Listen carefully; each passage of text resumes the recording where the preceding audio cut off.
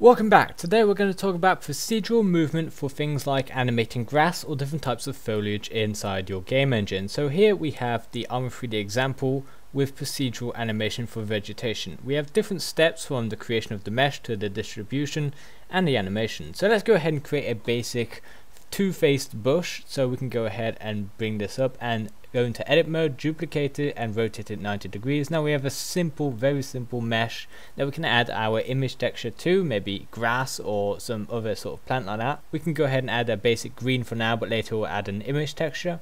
Let's go ahead and start working on the displacement animation. So this will be completely procedural. This effect needs to modify through time, so we need to get access to a timeline. To do that, we can get the shader data node and set it to uniform and get access to the float value. This lets us type in _time and that gives us a timeline. We can also replace this with an attribute node which does the exact same thing. Now let's go ahead and get the math node. I got it here, but you can go ahead and just grab math and then select sin if you like. And this allows for some really complicated math stuff that I'm not going to get into because I don't understand it, but essentially it allows you to move forwards and backwards.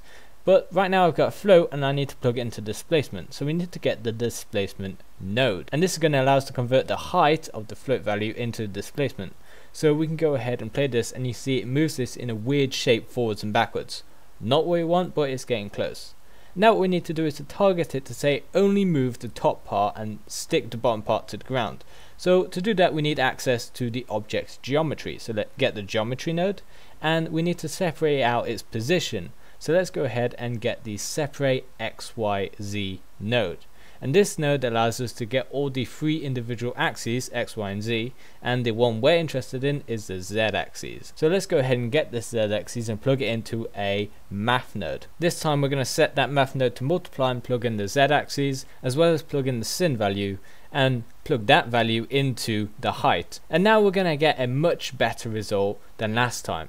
As you can see, we have some much smoother stuff going on, but it's way too strong. We need to tone that down. So what we can do is we can multiply all of this entire thing by adding a multiply node, setting it to a lower value. So the lower the value, the smaller the speed, the higher the value, the faster the displacement. So now you can see it's a much more dull and controlled displacement. You can make this much slower or much faster depending on which value you're multiplying the whole thing by.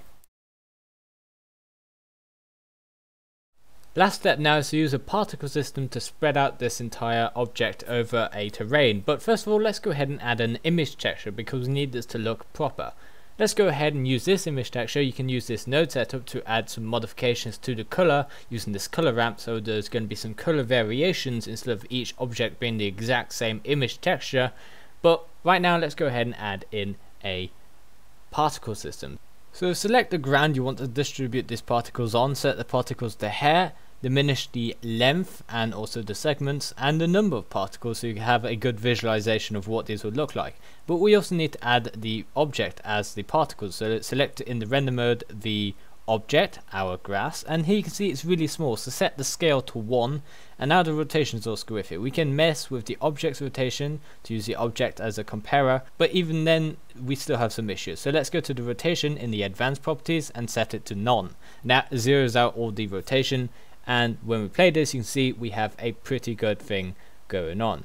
Now there is a little bit of a problem as you can see here because it's all uniform. All the movement is in sync. So to add some modification we need to go ahead to the shader. Let's go ahead and grab the object info node because we need the object information for each specific object that is instanced, that is created. So once we have that we can actually multiply it with a number like 5 or 6 to add some randomness, and then we can add an add node so we can mix the timeline, the underscore time, with our new random math number. And we can also plug that into our existing node tree. So this adds randomness to each individual grass plant. We can also change the scale of the randomness of the particle system to get more realistic looking effects, and also use the color ramp to give a little extra diversity in color to your environment. Thank you so much for watching. I had a lot of fun making this one. Shout out to Quantum Coder, who essentially is the author of this tutorial. It wouldn't be here without him.